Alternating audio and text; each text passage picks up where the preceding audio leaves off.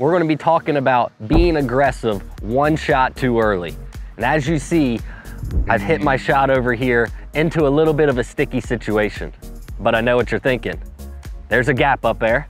I can squeeze it through those trees, keep it left, run it up on the side of the green, maybe have it roll down to the right, narrowly missing that bunker, by the way, and have a putt at birdie. Or I could pitch it back out here into the fairway and then be aggressive with my wedge shot onto the green and have a nice putt at par. Which one do you think I want to choose?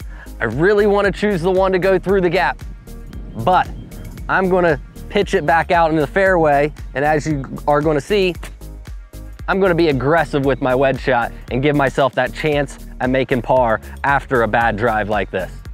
So now this is the time to be aggressive. I have a wedge in my hand.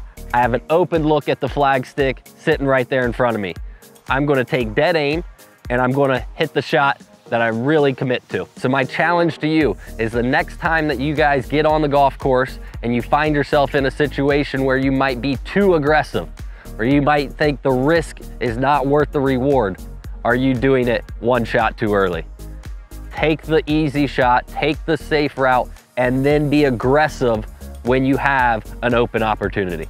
Now guys, it's not only when you are in trouble that you need to think about, am I being too aggressive? One shot too early.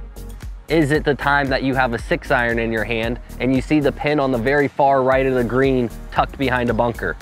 Could you play it a little bit longer, a little farther left maybe, and then be aggressive on that 30-foot putt? So my challenge again is to go out there and the next time you're playing, just think to yourself, am I being a little bit too aggressive right now when I could just wait one shot and be aggressive on that next one?